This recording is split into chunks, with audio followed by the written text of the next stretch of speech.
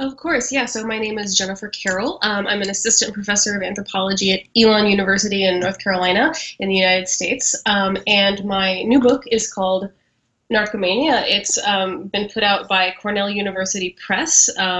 They've exceeded my expectations in that this wasn't supposed to be released until June 15th, and I'm already receiving uh, loving text messages from friends who said that they've seen it in the papery flesh, as it were, at different conferences. So the book is the result of several years of research in Ukraine. I started working on questions of HIV and HIV prevention. I'm a medical anthropologist by training, and have a lot of experience working in harm reduction in the United States, especially before and during going to grad school and in college. And I was really interested in how some of the programs that were designed in places ranging from Seattle, San Francisco, Vancouver, British Columbia, even parts of the Netherlands were getting translated into the Ukrainian context, because there's obviously very different understandings of, the social life and individuality and responsibility, and even just medicine and the body is different. So I started exploring how some of the programs that exist for treating opioid use disorder or reducing the risk of infection or overdose or other injury for people who use drugs were getting implemented in Ukraine. One of the first places that I had the opportunity to visit was an NGO in Odesa, and I remember thinking that if there wasn't Russian in the posters on the walls, I wouldn't know that I wasn't in Chicago or Vancouver or something else. So that's how the book began, and the final product ultimately is a look at how those organizations, especially the internationally funded ones, the ones that are getting funded by the Global Fund, sometimes even the Elton John Foundation, the whole swath of international orgs, how those organizations in Ukraine are playing into the political landscape.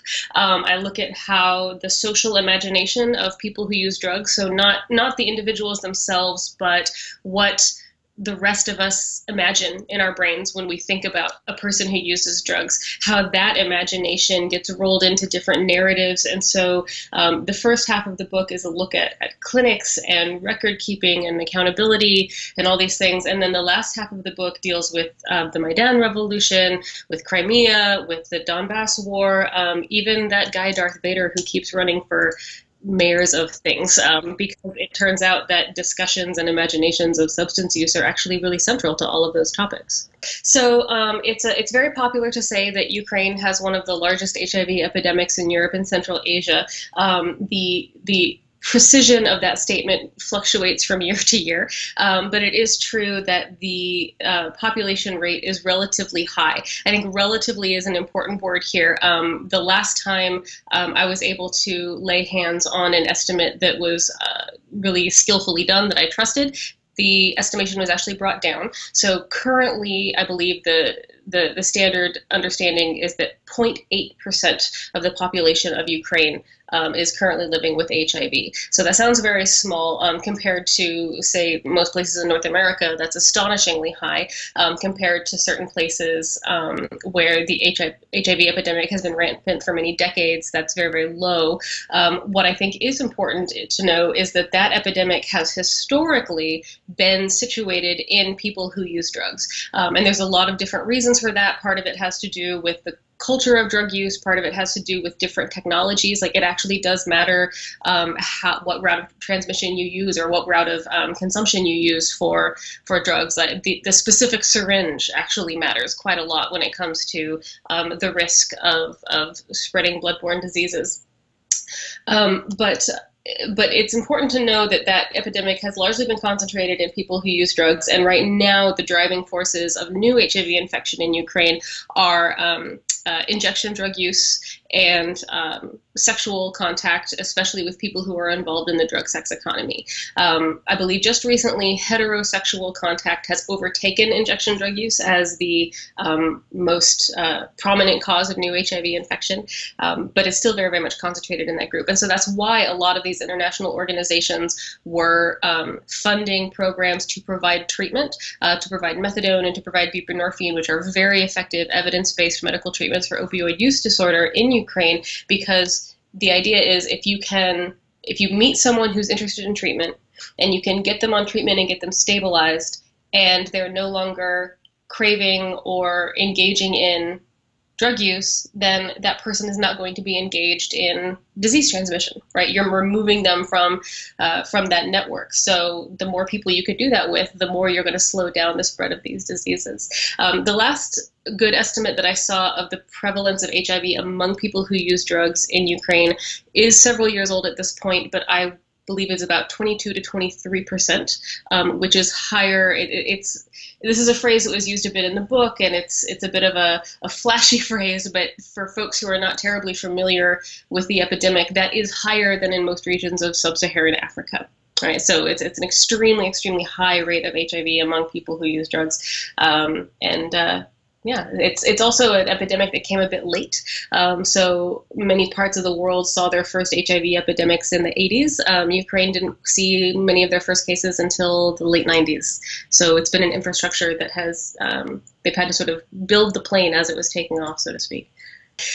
So I love my job, if I could just say that. I have met some of the most wonderful, fascinating, intelligent, interesting people throughout the work that I've had the privilege of doing in Ukraine. It's been a real privilege. So the research largely consisted of building contacts within both the medical sphere and in the nonprofit sphere. There's actually a very large, well, actually they're not so large, they just do an awful lot, but there's a very prominent organization called the HIV/AIDS Alliance of Ukraine. They're headquartered in Kiev, and they have been the primary recipient of Global Fund monies for more than a decade now in Ukraine. Very interesting that they were actually selected by the Global Fund to be the primary recipient of all of those money. Like, we're talking tens of millions of dollars every single year to help contract out to clinics and build up harm reduction and build up methadone and buprenorphine treatment and things like that. They were given this money after the Ministry of Health was disenfranchised, so to speak. So the research involved talking to clinicians, going to visit some of the methadone clinics, meeting some of the people in the nonprofit organizations that help keep these clinics off the ground.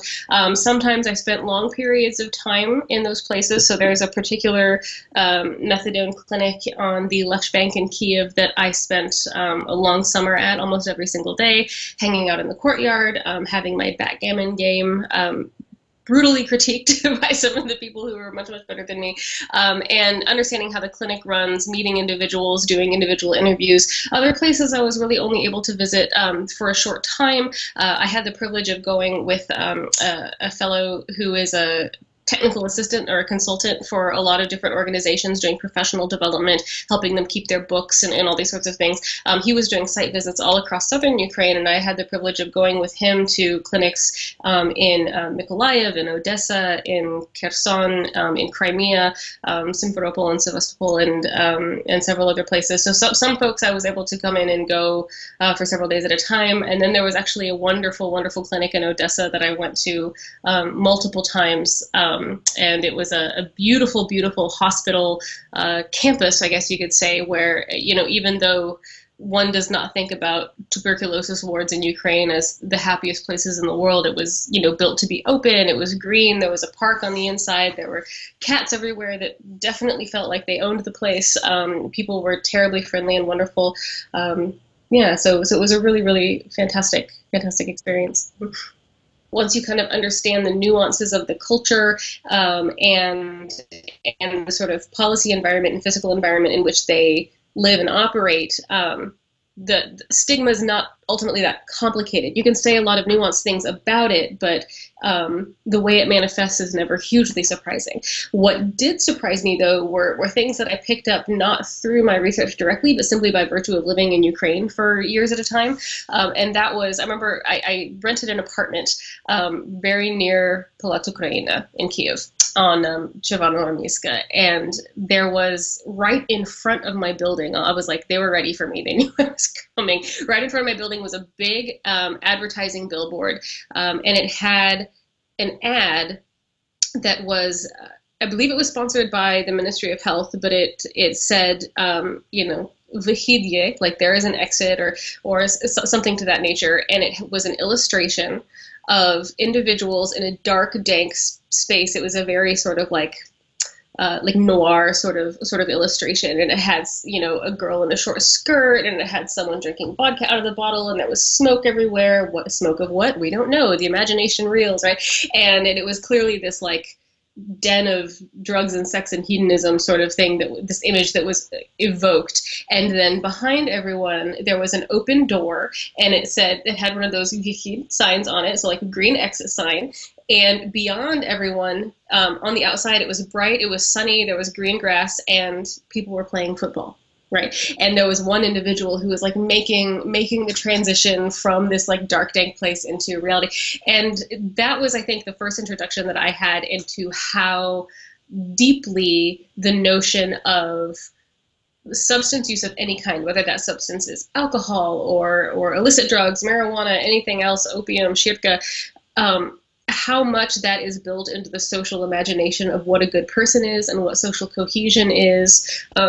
Because it was an interesting idea, right? That while you're over here being bad and existing in this dark, dank place where everything is sad and terrible, like everyone else is outside on the soccer pitch, and you know, and you come join us. And I actually saw reverberations of that so many places throughout the major events of 2013, 14, and 15. I still remember the very first time on Maidan when I saw a sign that said, you know, like, Narkomania, like, are not welcome in this particular place, you know. And I started thinking about it, and I was like, you know, a lot of these rules would technically, I don't think anyone's going around with like a sign on their front, but it would technically bar individuals who are receiving treatment for opioid use disorder, right? People who are kind of inarguably doing the really hard work of trying to confront their physical challenges, their emotional challenges, their psychological challenges, and reintegrate into society. I saw so many people throughout my research who would say the exact same things that were coming out of people's mouths on Maidan, like, we just want to live a normal life. I want to be a daughter. I want to be a husband. I want to help my parents. I want to raise my daughter. I want a job. My dream is to have a car. You know, they wanted to be involved in all these roles, and yet by virtue of some of the choices they had made, they were sort of barred from that forever in the social imagination. And not just barred, but deemed ineligible for that sort of participation. And it stood out to me how much I heard words like narcoman, or drug user, rab, or slave, like spiritual slave, bidlo, cattle, things like that, used, and zombie, zombiravani, you know, like, used interchangeably. Truly interchangeably. Like, when someone was going off on a rant, they'd pick this word and they'd pick that adjective and this one, and it was just a mess. And I was like, wow, okay, so someone who uses drugs is seen as equivalent as rab, a spiritual slave, someone who has no soul, who has no personal compass, no direction, no motivation, is seen as the same as a zombie, as someone who has no mind, no agency, no capacity to act on their own, and as cattle, someone who follows what's in front of them. So if the imagination of people who use drugs is a thoughtless, brainless, heartless, soulless person who can be led on to do nefarious things, well, then of course that seems like the greatest of all evils, right? That's certainly not the reality, but that's the imagination, and that's how I think that was the big aha moment, where I was like, this is not just about these individuals who are, you know, doing their own personal work in their lives. Really, these individuals and the organizations that help them cannot help but being caught up in these narratives about what is good and what is bad for society, which existed before them and now exists outside of them. So I know that there have been some changes, and I think that the credit for those changes really go to some of the organizations who have been tirelessly lobbying and advocating for it a long time, including the network of people who live with HIV in Ukraine and the HIV/AIDS Alliance of Ukraine, both headquartered in Kiev, I believe. They've done a ton of work. And so one of the things that has happened, which I think is really remarkable, is that the Ukrainian government in 2016 committed to providing funds for medications for addiction treatment in Ukraine. So since they first became available in the mid-2000s, all of the programs, the methadone, the buprenorphine, the doctors, the light bulbs, the water bills, everything has been covered by the Global Fund. for HIV, TB, and malaria. And the Global Fund has been giving Ukraine some of the largest trenches of money to fight HIV in its entire portfolio. I think there was one year that only HIV treatment in Kenya out budgeted Ukraine. So enormous amounts of money, and they have been sort of consistently towing this line of country ownership of okay, at some point, Ukraine, you have to, support your own programs, things like that. It can be a bit of a intimidating prospect, right? That an international organization has come in and set up all of these institutions and all of these programs that are very expensive and are great, now you take it over, And so historically, the Ministry of Health has responded by recoiling from that threat and doing things to limit access to medications for addiction treatment, because the fewer people that are in them, the fewer people receiving those services, the less expensive that they are. Since Ulana Supreme came on board, I do not know of her involvement in the decision for the government to start supporting doing more to support methadone and buprenorphine treatment, though I would be not at all be surprised to learn that she had a hand in that particular decision. And I know that she's been doing a lot of things to support general health reform, things like changing the finance structure and changing access to different primary care providers, and that's all been really, really wonderful. I think what I would offer to her, which in all likelihood is something that she already knows, and I would love to be able to sit down, with a couple of beers between me and Dr. Saprun and pick her brain about how are you prioritizing all of the things that you would like to accomplish in Ukraine, because I'm sure the list is enormous. But I think that ending some of the siloing of those different programs and of those different clinics is important. I understand how a reasonable person who was trying to plan a large healthcare system was that's where we'll treat cancer, that's where we'll treat HIV, that's where, and that's sort of what the system still looks like. And I think a major barrier to improving the kind of treatment that people receive still comes from siloing these things, where you have to go to a narcology center or something like that, or even to an HIV hospital or to a tuberculosis hospital to receive these things. Every single one of these things, HIV, tuberculosis, and substance use, are all deeply stigmatized in Ukraine. So it's sort of, not even really a choice, which one of these places, which sign over the door that you walk in every day do you want to be there?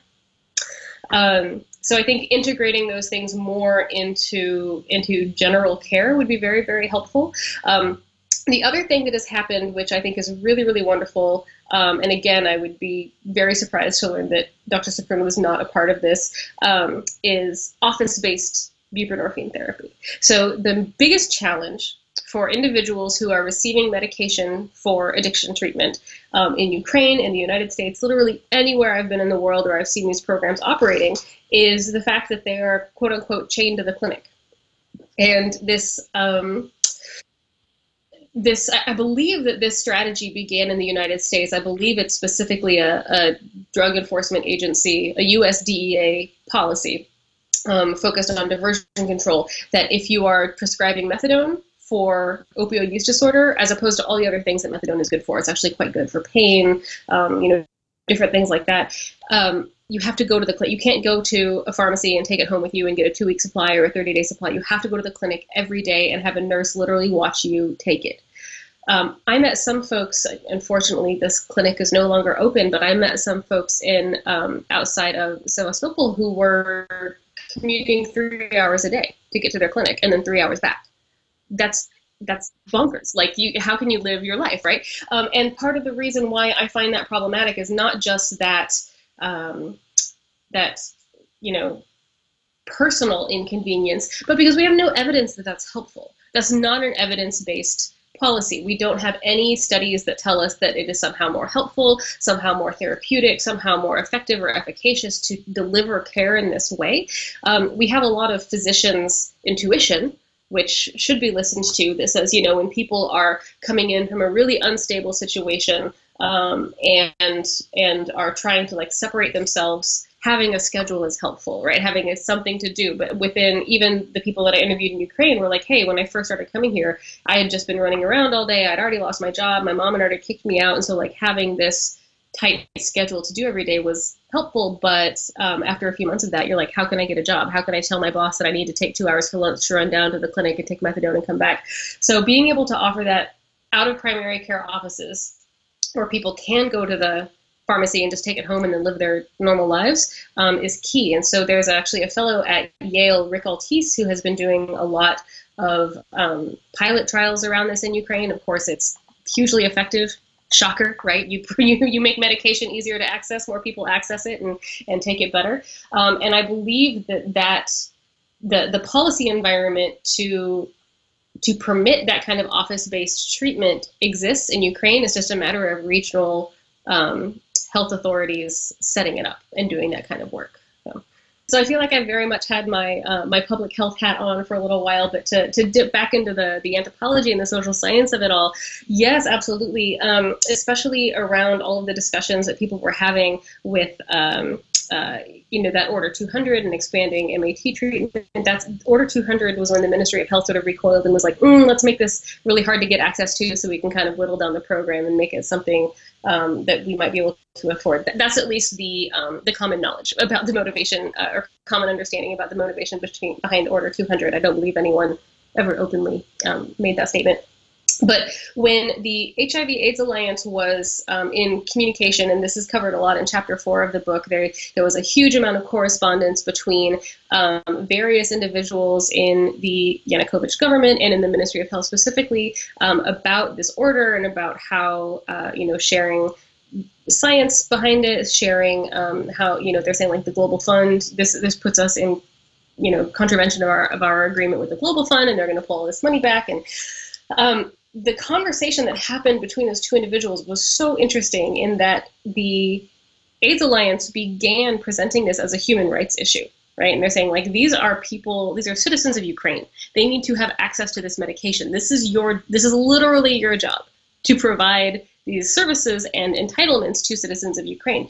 The government representatives would consistently write back saying, well, we have to balance the availability of this set of medications against the rights and safety of other citizens of Ukraine, of people of Ukraine who don't use drugs, right? And so it was a very clear distinction being made about there's the people who use drugs, and then there's the people who are really here to serve, right? And so the government itself was framing its own conception of the boundaries of citizenship of Ukraine in such a way that drug use and drug users were opposed to it, right? So they're not treating drug users like citizens. They're in fact saying drug users are something that threatens the people who are really citizens. The same thing, I believe, happened in Crimea, unfortunately. So the sad truth is there's a number of people in this book who appear in this book who are no longer with us because they lost their lives to overdose, some to suicide following the closure of all of the methadone programs in Crimea after Russia illegally annexed the peninsula. In Russia, they have a very regressive public health policy around substance use. Also, their HIV epidemic is off the charts, and it's a very oppressive place to try to do public health work with vulnerable people. So even though methadone and buprenorphine are two of the most evidence-based treatments for opioid use disorder, they are life-saving, period. They protect against death in so many ways. They extend life. They're really, really marvelous, effective medications. Both of those medications are illegal in Russia. Not simply illegal to prescribe for opioid use disorder, but one is not even allowed to import them. Right? They're just seen as inherently bad because the only thing they're good for is being a drug that replaces another drug for addiction. All of those stigmatizing myths about how medication works. So after Russia annexed the peninsula, we saw them doing all these really interesting things, and I'm sure you've had a lot of really interesting conversations with other sociologists and political scientists about, changing the money and changing the flags, and, even the brands of wine that were in the producti were changing, and all of these performative things to be like, now this is a Russian place, right? Among the many, many things that they did in that sort of shock transition into Russianness, so to speak, was close the methadone clinics, because methadone clinics are very un-Russian places in that sense. They did not have to do that, right? There were 800 people in Crimea at the time of the annexation who were stabilized on medication. So the invasion happened in February, the illegal annexation in March. By May 2014, methadone clinics were shut down with almost no notice. And that came a few weeks after the person who was then the head of the Russian Drug Control Service, Viktor Ivanov, said that people would be allowed to stay on their medication through the rest of the year. And that if you are going to do something as ill-advised as shut down methadone clinics, giving people a long window is the most advisable way to do that unadvisable thing, if that makes sense. Like, people need time to make a plan, to transition, and leaving treatment cold turkey like that is actually really dangerous because this is a relapsing disease. And when you go back to street drugs, it's very easy to overdose because your tolerance has changed, and street drugs don't come with an ingredients list. So more than 100 people died in the weeks following that shutdown. And what was incredible to me was this was not just cleaning up the administrative, like the paperwork side of government. This was performative. This was part of their political theater of making things, a Russian place, just as much as having Medvedev out there, like shaking hands with people receiving Russian passports. One of the things that they chose to do was incinerate the remaining stocks of methadone on the peninsula, so drugs that could have literally kept people alive. And they had journalists there. We have photographs of this moment when Russian guys, literally carrying rifles and looking like they're ready to storm out of some trenches, very overdressed Russian police officials just delicately throwing bags and bags of prescription medication into an incinerator. And I remember seeing this and saying, why do we have pictures of this? Right? Why are we able to know what the scene looked like? Why was anyone interested in going to garbage day outside of a clinic? Clearly they were invited there, right? They were invited there to see tough-looking men in riot gear literally killing by flame the remaining medications and the remaining bits of this particular program. So the argument that I make is that Russia tried to establish sovereignty over Crimea by doing things that only the sovereign can do, which is creating the exception, right? That notion of the sovereign exception. The sovereign gets to decide who is a citizen and who is not a citizen. That's one of the most basic fundamental definitions of what a sovereign power is. And so by redrawing that line very clearly, and redrawing it in such a way that excludes a certain group of people that had previously been enfranchised, it's sort of it's more political theater. It's a show of power. It's gaining sovereignty by literally filling the part, So this to me was an act of state building in a way, by redefining the citizenry against people who use drugs and simply not caring that the side effect of that particular action was 100 people unnecessarily losing their lives. Russia's public health policy around substance use pretty much amounts to tell those jerks to knock it off. And if they won't knock it off, throw them in jail and let them rot there. I cannot speak to the Baltics, and I have a very strong suspicion that public health policy around substance use in the Baltics is going to be much more progressive and in line with the current evidence base. But not being a Baltic expert, I can't speak to that. That's just my strong suspicion. But when it comes to especially the CIS countries, yes, it actually is Ukraine, because even though there has been a fair amount of heel dragging and NIMBYism and social pushback. I mean, I live in North Carolina. We have that here too, honestly, right? Like, where there are still places in the United States where folks are struggling to keep syringe access programs open, which is the most, like, that's literally how you stop HIV epidemics, is having syringe access. And did we all forget what happened in Scott County, Indiana a couple years ago, right? Where, what was it, like 100 or 200 people in a population of 4,000 got HIV after they shut down their syringe exchange? Let's be real about what works. These things really, really work. They're terribly effective. They're essential public health programs, and there's pushback everywhere. So I don't think that Ukraine is unique in the fact that there's a lot of lot of stigma, there's a lot of confusion, there's a lot of misunderstanding, and a lot of fear and discontent around doing things that make space for activities that are already happening around us, make space for them to happen more safely, right? It very, very much mirrors a lot of the, do we teach children sex ed or do we teach them abstinence kind of conversations, right? But the fact that Ukraine has made space for some of these treatments to be available at all, even if they are not available at sufficient capacity, the fact that we have such strong advocates, such intelligent people behind the counter or behind the desk at some of these organizations. And this is why I started doing more and more research in Ukraine, is because I was so deeply impressed by the people that I met there. My first visit to Ukraine was actually when I was getting a master's degree at Central European University in Budapest.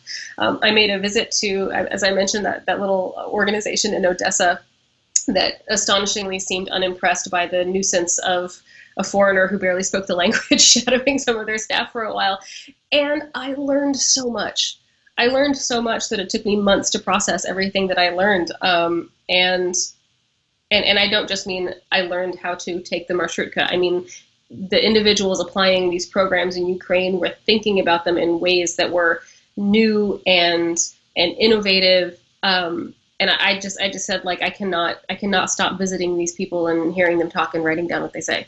That's just not the best use of my time, is doing anything else. So I think Ukraine really, really is a very, very strong leader as a result of the fantastic efforts that many, many people have made. On the other end of the scale, you have places like Russia, where I actually came across at one point a scholar who had fled Russia and was actually being supported by various refugee scholarship programs because she had dared to support research that was piloting syringe access in Russia, right?